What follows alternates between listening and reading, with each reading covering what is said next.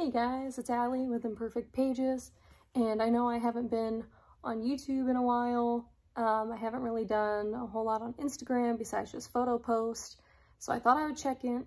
Juliet, my cat, is rubbing against the tripod, so that's why you guys are moving. Come here, kitten. Come say hi. This is the troublemaker. I thought I would stop in and do a little quick update on my Create December. This is the journal that I'm using at the moment. I just started this November 24th, so Black Friday. My other one I filled up on Thanksgiving, like my last page on Thanksgiving, and then started this one. Normally with my journals, I like to start with something fresh at the beginning of the year. But this year I'm trying something different. I wanted to wrap up my end of the year reflections and set intentions for 2024, and then wow.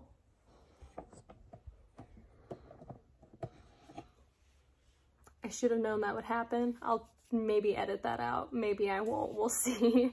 But yeah, this is what I'm using to wrap up the end of the year, and then to start 2024. Juliet, please don't knock it over. No, stop.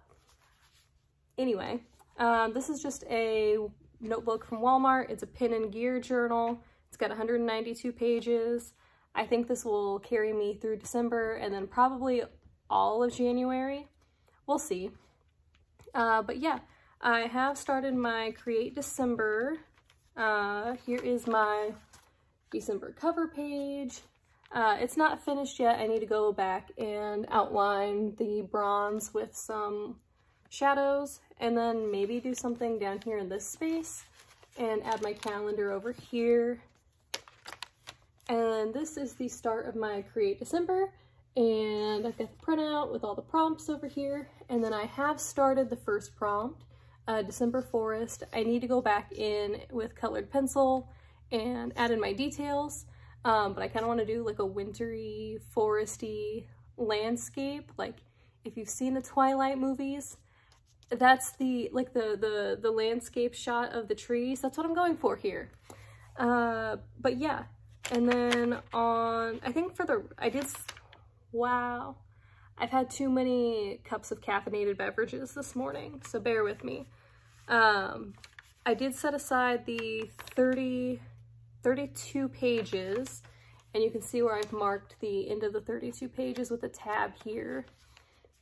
But what I'm gonna do is dedicate one page per prompt and kind of see how that works for me. I've penciled in the days, but this may change just depending on how much time and energy I have / want to put into the prompts, because I want to create every day in December, but I also work part-time and I'm a full-time student, so I want to make sure that I have reasonable expectations for myself. So yeah, I did write in the prompt for tomorrow and for the 3rd, and then after that I haven't filled in the days, I just numbered them. My plan is, if I'm inspired by a prompt that I know is coming up, like say, I kind of have an idea for what I want to do for day 10, which is the cinnamon, nutmeg, and clove.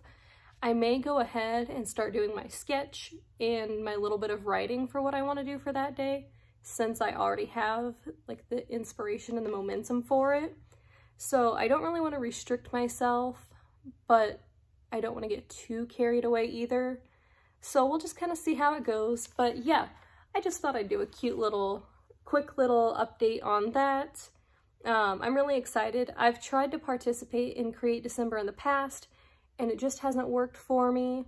But this year's prompts, I think, are a little more open-ended, so it's going to make it easier to participate, if that makes sense.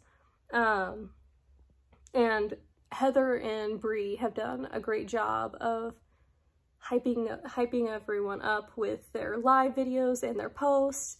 And I've seen a couple other people. I think Ashley also posted an Instagram about her Create December prompts and ideas. she's doing a comp book, and I kind of wish I was doing a comp book, but that's okay. Maybe next year.